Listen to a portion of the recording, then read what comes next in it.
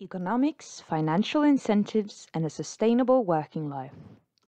Economics and financial incentives constitute a driving force to reach the organization's and enterprise's goals, as well as for the work that employees execute in the workplace. The aim of the employee's work in the organization or enterprise is to reach the goals of the organization regarding production and budget. The manager's task in this is to work for reaching the goals of the organization or enterprise, and among other things, ensuring that employees remain employable, execute their work tasks, perform based on the needs of the organization, that they have the right and sufficient competence, that they feel secure and experience a sense of participation in the organization, that they are motivated and stimulated to contribute to executing and developing the organization and the productivity, that they are not affected by ill health through their working life. Therefore, preventive measures are of great importance in order to avoid loss of production and increased costs for the organization through illness, injury, sickness absence, loss of capacity, loss of productivity, fines and penalties due to shortcomings in the work environment, the need of new recruitment if the employees are physically and mentally fatigued, ill or injured, or that employees simply do not wish to keep working due to discrimination, disregard, lack of support, lack of motivation and stimuli, or because their competence is not utilized, or if it's insufficient and they are not giving the opportunity of competence development.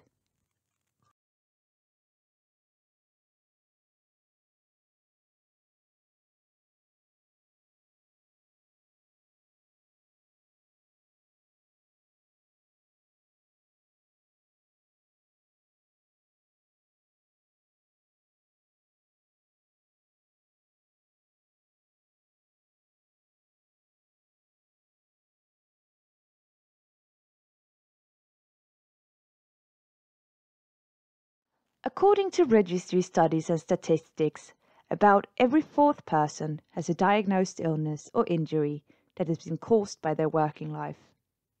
Ill health caused by working life is so common that it can be perceived as one of the largest public health issues. Det finns ju en hel del som står utanför arbetskraften idag och ohälsade sjukskrivningarna är ju rätt så många.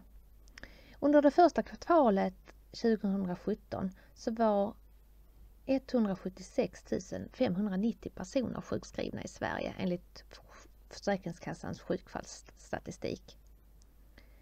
Och det visar sig att de psykiska sjukdomarna, syndromen och beteendestörningar, alltså det diagnosområdet, det var det som där flest var sjukskrivna för, det diagnosområdet. Men också som nummer 2 var det då sjukdomar i muskelskeletala system och bindväv. In Sweden, the largest areas of diagnosis and sickness absence are mental illness, syndromes and behavioral disorders, which constitutes 46% of the cases of sickness absence and primarily affects women aged 30 to 44 years. The second is musculoskeletal illness, which constitutes about 18% of the cases of sickness absence and primarily affects men aged 50 to 65 years and above. A work injury is an ailment a person has contracted through their work. A work injury can be a work-related accident caused by a sudden, non-desired event in the workplace or where the employee works. Work-related accidents also include traffic accidents to and from work. Furthermore, a work injury can be a work-related illness which can be caused by long-term exposure to risk or strain in work, caused by tear, allergy, fatigue, or hearing impairments. Furthermore, Work-related illnesses includes contagions contracted through work.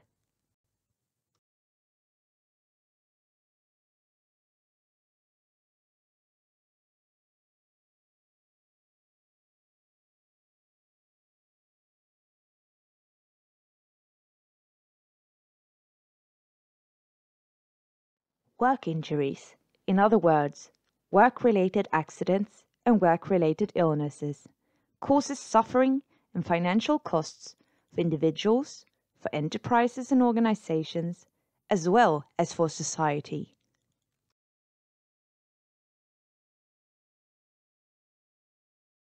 Please take a few moments to consider and reflect on the following questions.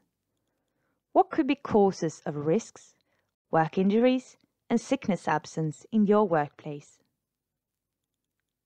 Are there measures that the manager can take in order to increase the possibility of the employees remaining employable through changes, reorganisations, and replacements?